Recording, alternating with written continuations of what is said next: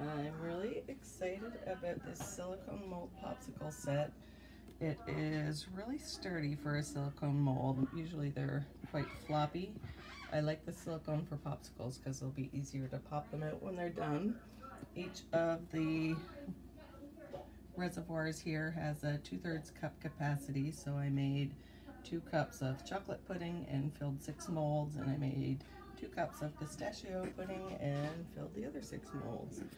It comes with popsicle sticks, and there's a lid that I'm going to put on the top, and this supports your popsicle sticks so they dry straight.